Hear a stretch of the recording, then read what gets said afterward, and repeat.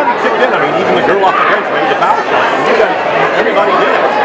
Hayden Connors has been a starter pretty much all year, and I went big today because they do a good job with their offense. They do a lot of high-low action, and I just felt that we could turn them over, and so I wanted to go fast the second half. That's why we did that. She did a great job for us. Yeah, talk about Lila and what she was able to do down the stretch. I mean, she had some big steals there and baskets there late in the second half.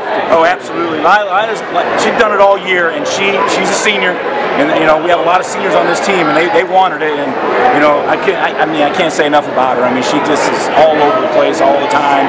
You know, she's a great kid and just works her butt off, and it paid off tonight for her. Before your time, this used to be quite the rivalry. So to get back and play this team in this atmosphere again. Right.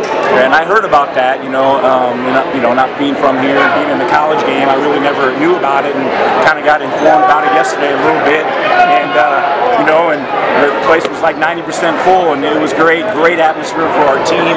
They deserve that, and it was good to play them. You know, Coach Willie does a great job knowing for a long time. And, you know, they got a good team, and it was great to come on top tonight. How special is it? 20 wins, the regional. Well, I was actually reading the paper today. I didn't realize it. They said the last 20-win season was in 2000.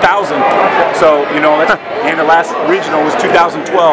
So, being here a short time, I'm proud of those girls. They really bought into what I was trying to teach, and it's very rewarding. I've been coaching a long time, but there's a couple mentors that really got me to this point. And, head coach Wendy Hedberg at SIU, I was with her 6 years, and it's taught me a lot. And then I went and coached at CM for 2 years, and Jonathan Denny too. Learned a lot from him. And they had a part of this tonight.